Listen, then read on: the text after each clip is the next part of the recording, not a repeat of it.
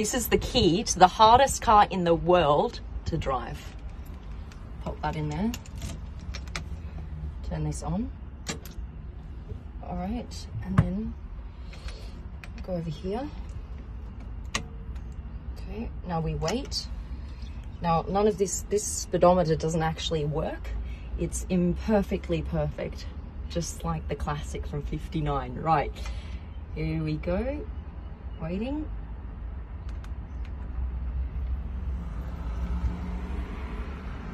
Okie dokie.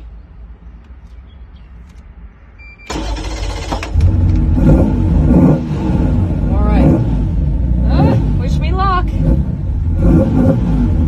Let's try and get it in first gear. When you hear a clunk, it's in.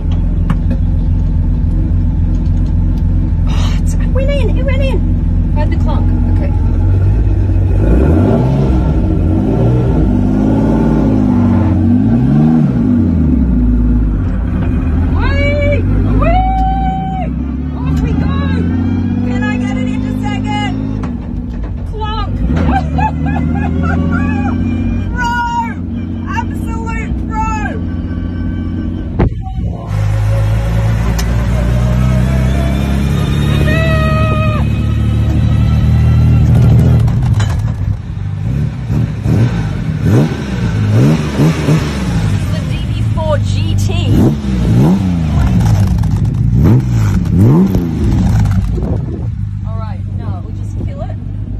Switch.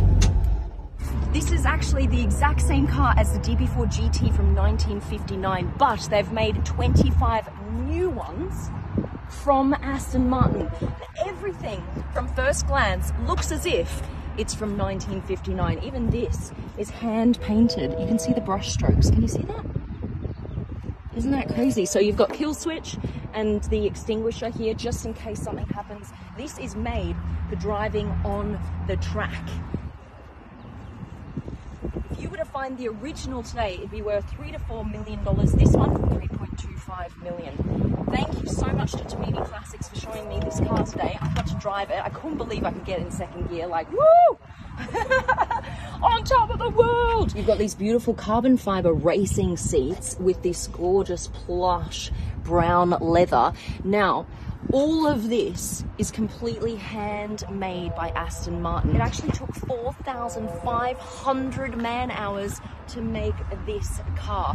All original suppliers from back in the late 50s, including these wire wheels. All right, now look at this. We're gonna pop it right here. This is what you want to see.